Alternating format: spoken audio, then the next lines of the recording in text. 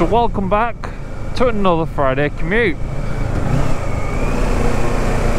with me, Ed. And today I want to talk about, do motorbikes have a soul?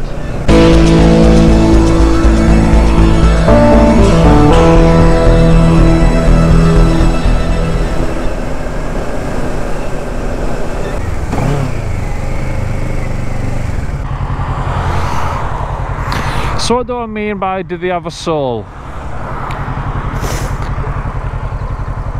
Well, I think there is two types of soul. I'll try and get the abbreviations on screen if I can remember. But well, my interpretation of it is character, ain't it, really? A personality.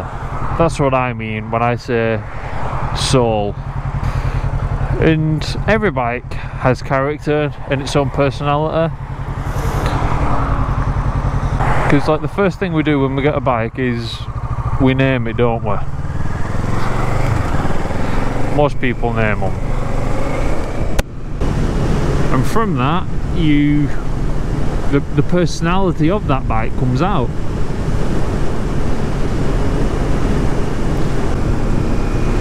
Like, it doesn't have to be anything extraordinary, but it's like a unique thing, really. Because even though there's thousands of Ninja 650s, there's none that's the same as mine, even though mine is relatively stock. And that's because of how I treat it, how I ride it, how I maintain it.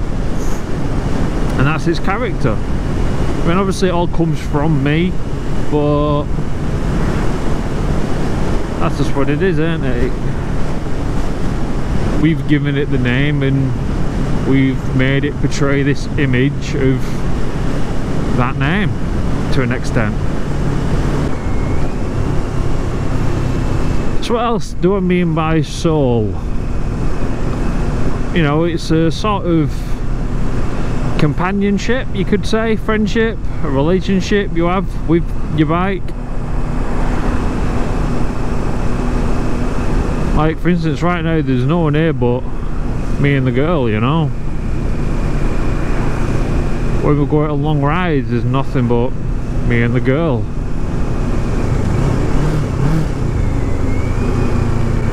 And that is a sort of like companionship to me. Because I have to, you know, fuel her up, see that she's fit enough for the journey, and then she has to get me there. It's like, in a weird way, I'm relying on her getting me there, even though I've made all the, you know, I've done everything for it, if that made any sense. But that gives the image of a soul, doesn't it? You know, having that sort of vibe going on with it.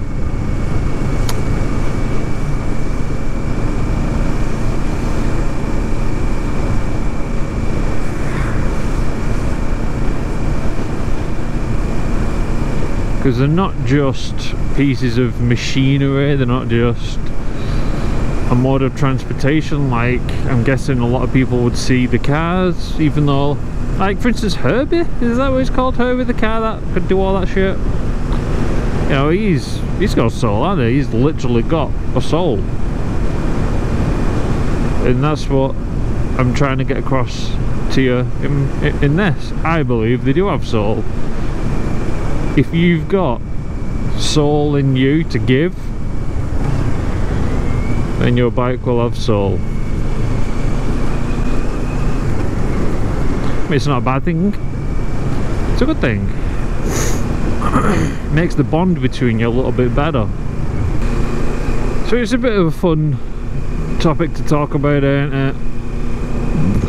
Oh, excuse me. Does your bike have a soul?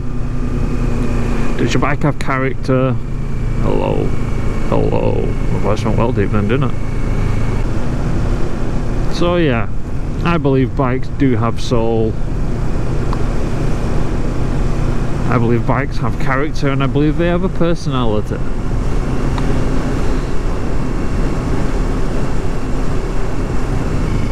I mean, my Ninja 400, I named that Scarlet, after Scarlett Johansson.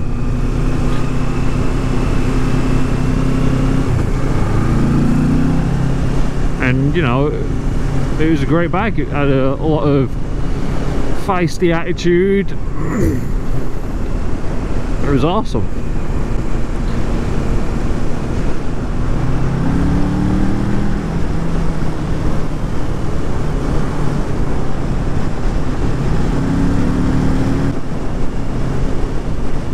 I named my Z250 SL Wendy, after Wendy the Wendigo, or a Vendigo.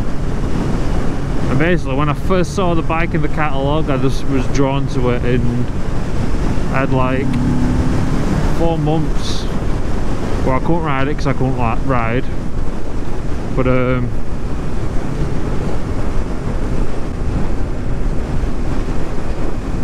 in that time I was just going over it in my head and ended up naming it that because of how the handlebars rose out of, like, I'm guessing like there, you know, like there.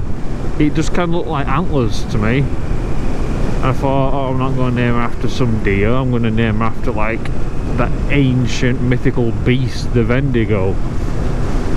And it was just this sick looking bike. I mean, I absolutely love the Z250. I just wish it had more power. I would have stuck with it. I'm not gonna go. Come on, love. Christ almighty.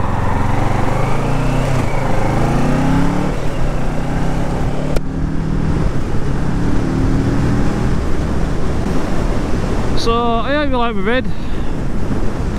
If you liked it, do press that like button. Feel free to subscribe.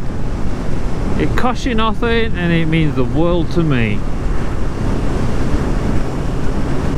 See you next time, guys and girls. Keep safe. Head out.